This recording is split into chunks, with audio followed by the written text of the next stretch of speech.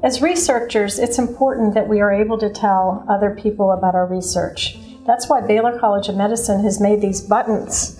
Ask me about my research. It's also why I invited Benjamin Armstrong to come here today so we can talk about our research. What kind of research do you do? So I do research in humans, in people. And we do research in an area called epidemiology. And I study the risk factors and things that cause specifically cancer in humans and people in large populations. What is epidemiology? I knew you were going to ask that question. So epidemiology is a field of study to understand why people develop diseases. We look at different kinds of things like genetics to see whether somebody was born with some type of a gene that could have caused their disease.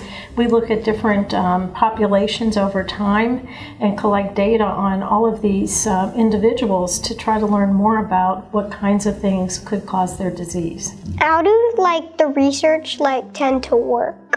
How does it work? Well, when you do research with humans in large populations, it requires us to first define our population of who we want to study and identify where we're able to access this population, whether it's going to be in the field, like of people who were exposed to Hurricane Hervey. In our cancer studies, we're interested in whether or not somebody might have developed a gene from a generation above them or another relative, and so we try to identify people with that specific disease that might have a family history.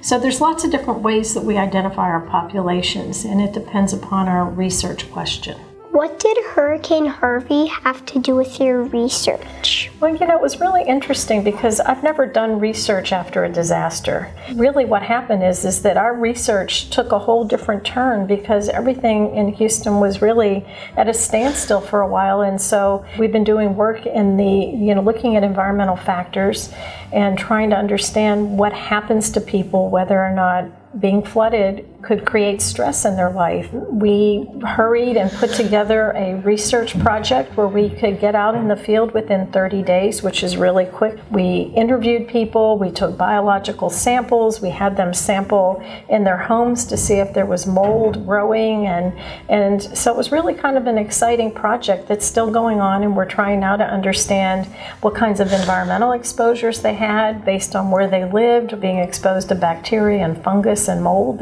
what long-term effects that could have on their health.